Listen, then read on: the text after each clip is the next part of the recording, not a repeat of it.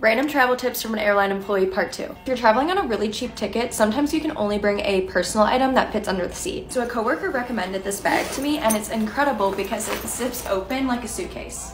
This bag literally fits so much. I did 11 days in South America and I didn't even wear everything I packed in it. I've used this backpack as my personal item on a ton of different airlines, and it does fit under the seat. If you want to travel really cheap but didn't think you could do a trip with just a backpack, you totally can.